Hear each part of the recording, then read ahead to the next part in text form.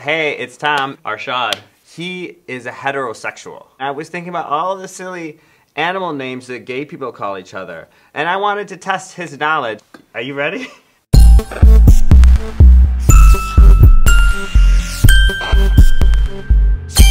Ewok. Where are these at? I don't even know what an ewok is. Okay, he's like a older, hunched, uglier than most people. It doesn't have to be, like, the age doesn't really matter so much. They do definitely have to be really hairy, as you see on the ewok. Smaller. Petite. Stocky little, like, that's the ewok. Do you know what a chicken is? A chicken is, I'm trying to think of like if it had like a waddle. Like if it was like somebody who's like really old. So a saggy-necked older guy. Yes, that's hairy. So a chicken's like a twink. It's like skinny and young and fat and like hopping around. See, I'm still in the mentality of like it needs to be hairy. Turkey. An older twink?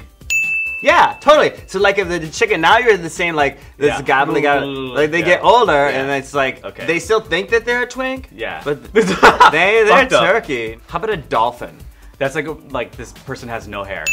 Bam! Yeah. Fucking killed it. How about a manatee? It's like a chubbier, fatter person with no hair. Bam! Killing it. How about a peacock? Someone who is really bright. Yeah, like somebody, a gay man who's really flamboyant and really stylish. Yeah, this background was a person. Yeah, okay. Isn't this background really nice? Yeah. I got a couple from a person in South Africa today. How about a gazelle? It's like a very elegant. Sure. And what are they in terms of like the circle of life? They're the food, they're the bottom? No, they're not the bottom. They're definitely the prey. Okay. Apparently in South Africa, when you go into a bar and you're like, that's what I'm going home with. Oh, that's my gazelle. And how about a cheetah? A cheetah is someone who's like aggressive about it though. Yeah, so when I'm saying that's my gazelle. That's mine. Then I'm saying I'm the cheetah. Yeah. Yeah. How about Goldilocks?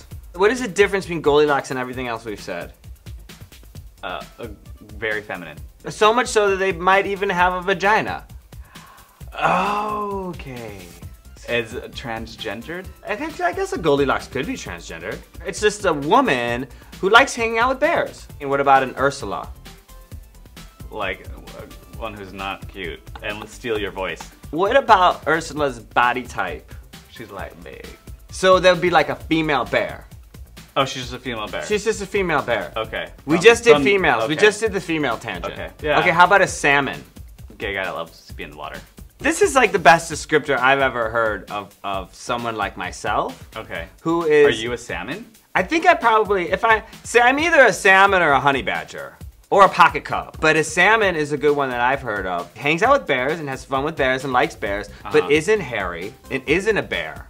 So they're like smooth and they kind of swim around the bears. Okay. And every now and then the bear's like, "Rah."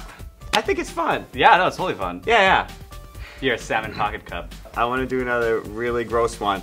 Muskrat, lot lizard, starfish, two-toed sloth, platypus.